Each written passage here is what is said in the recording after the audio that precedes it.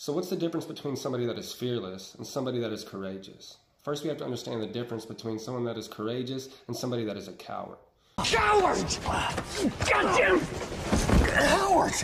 Right? Because most people assume that someone who is courageous doesn't experience fear, but that's not true at all. The coward and the person that has courage experience the same kind of fear. There's no difference. The only difference is the person that has courage can move in that fear. They can speak and do in that fear.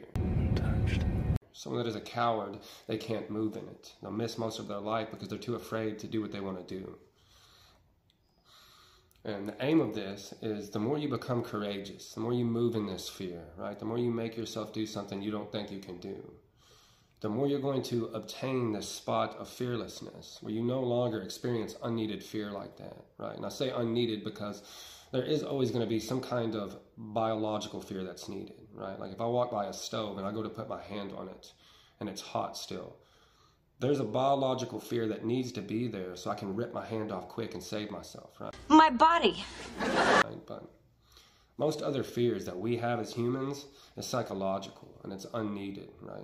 And it keeps you from living your life. So the more you go to this spot of just being courageous, the more you obtain a kind of fearlessness to where you don't ever have to mess with that again, is the aim. That's my point. So my first point.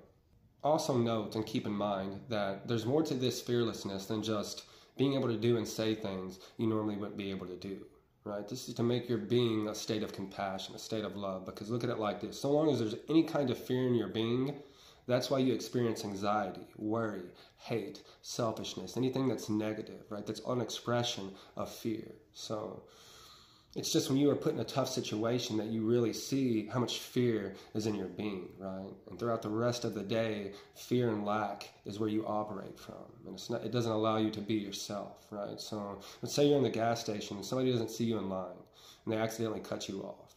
You start to get super angry. That's just an expression of fear. So what would it take for you to just forgive them in a way and not be mad? That would take courage, right? And the more you face yourself with courage, you become a state of compassion, a state of love, which compassion is the highest, but it's for another video. You want your being, this is why in spirituality they say it's like a flowering, right? Because most people express their love, right? Their compassion as a give-take relationship, right? But a flower, any kind of flower, its fragrance, its perfume, it's always given in that way, right? Whenever somebody passes by, you get its beauty. You can smell the fragrance. You can smell the perfume of it, right? It's almost as if it's giving it to you. But even when nobody's there, that perfume, that fragrance is radiating, right? That's its state of being. That's what your state of being should be. That's what my state of being should be. It should be a state of giving that doesn't need any kind of receiving on the other end of it, right? It's just a fragrance, a radiation. Until you attain that, until I attain that, we're going to suffer, whether it's from fear or lack. And you're just not going to be able to be who you want to be. You're going to go back and forth from being depressed, happy, excited, angry. You have to find that center is my point. And the only way you're ever going to do that is by facing your fears, right? I could say face love, but most of us don't know necessarily what that is in a way, right? We experience it, but we don't know how to put it into words, right? So fear is something we all experience. If you can make yourself face that more, you will fall into yourself, which is just love, a state of compassion, right? Contentment. Yeah. Spiritual tools